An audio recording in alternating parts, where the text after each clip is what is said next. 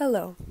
Today, I will be talking about the movie Ex Machina and the idea of mindfulness and consciousness when it comes to artificial intelligence, also known as AI. American philosopher John Searle defined two levels of AI. Weak AI can only manipulate and process data, while strong AI would not only manipulate and process data, but also have the ability to understand what it is processing.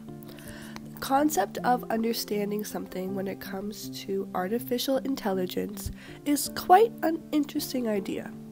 Surely, when I speak to Siri on my phone, I know that she understands the question and can respond back to me with an answer, unless it's out of her programming.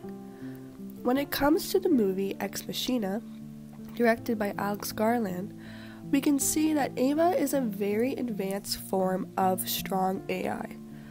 Not only can she understand what Caleb is saying, but can process it with a level of human-like behavior.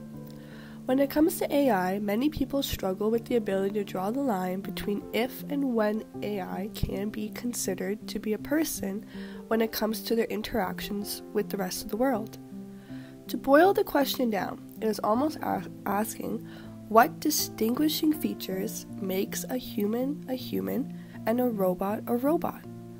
Philosopher René Descartes would argue that humans have souls while AI does not.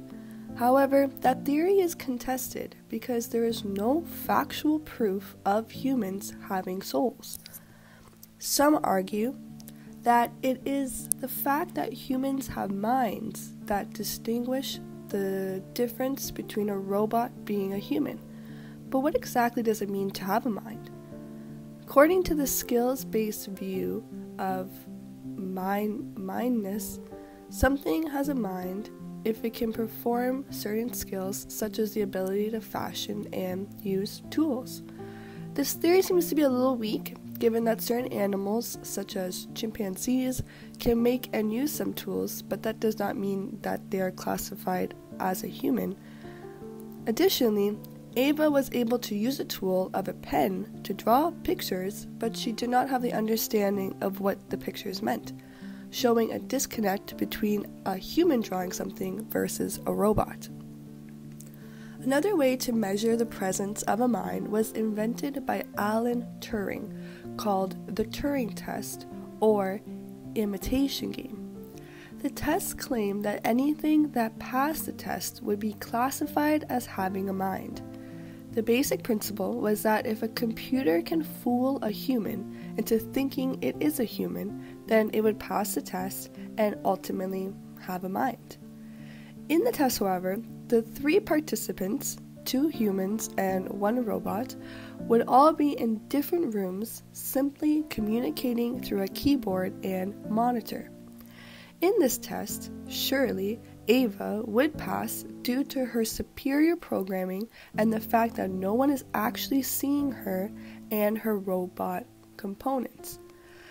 This issue with relying on the test is that someone with a mind could still fail it. Does that mean that they don't have a mind? No. Another way of trying to distinguish a human and robot is possibly the presence of consciousness. Consciousness includes the ability to have reflective awareness of oneself as oneself. Ava understands that something bad would happen if she gets unplugged.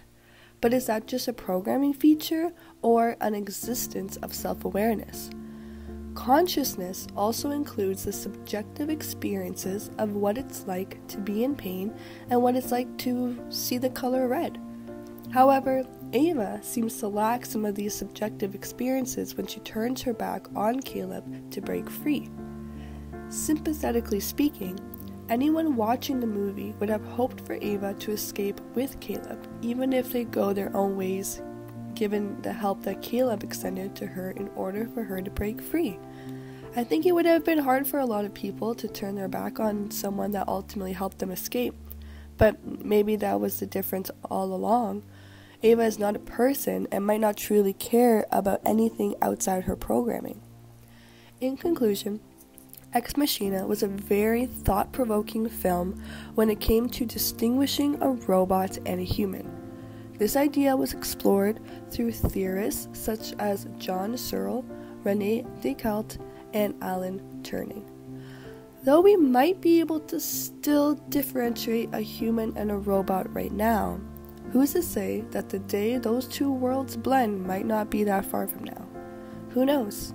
Maybe Ava is in fact living among us and we have no idea. Thank you for your time.